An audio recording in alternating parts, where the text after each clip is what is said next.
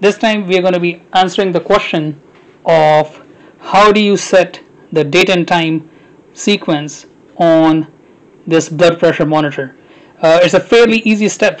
All you have to do is plug in the blood pressure monitor initially into the power outlet or the battery. Once you do that, it is going to come up with the memory mode and the date and time on the bottom.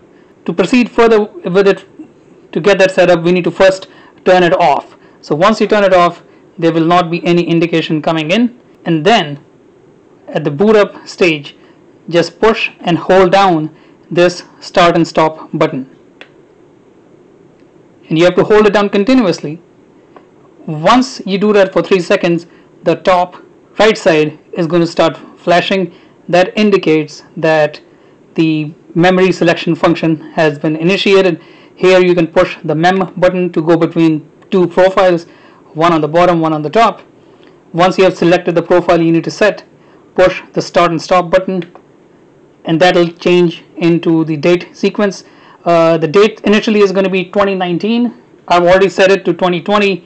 To change the date, all you have to do is push the mem button and it's going to start changing the date.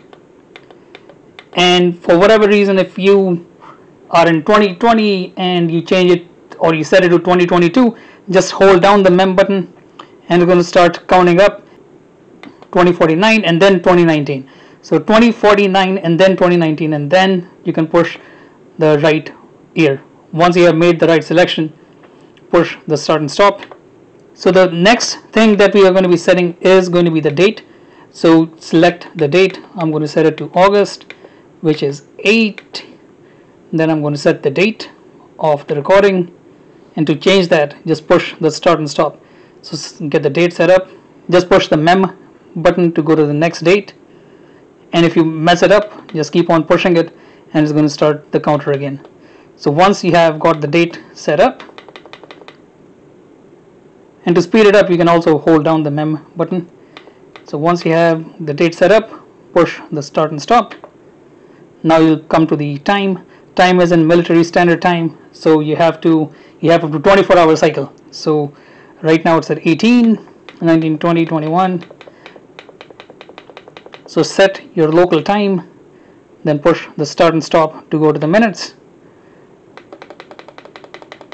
Once you have got that done, push the start and stop again, and once it is all set up, it's going to turn off completely. Remember, next time when you plug it in then and you boot it up, it is going to have the date and time that you set, and you will be good to go. As always, thank you so much for watching. If you have any questions or concern, please feel free to contact me. I'll be happy to assist. All right, people, take care. Bye.